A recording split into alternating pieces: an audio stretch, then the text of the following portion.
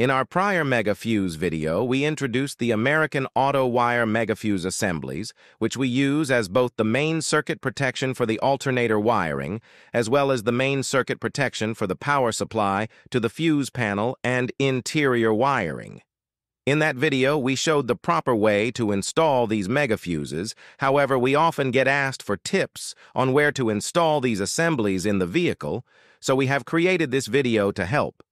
To start, the first thing to establish is that these MEGA fuse assemblies are designed to be mounted in the engine bay. They should never be installed in the passenger compartment or under the dashboard of a vehicle. This is required for two reasons.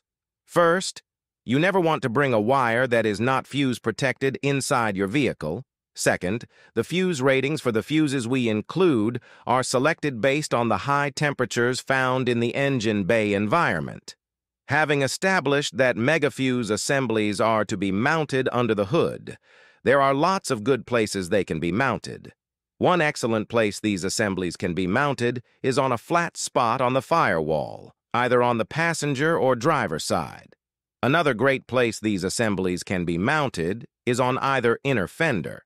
These assemblies can also be mounted on the vehicle's frame rails.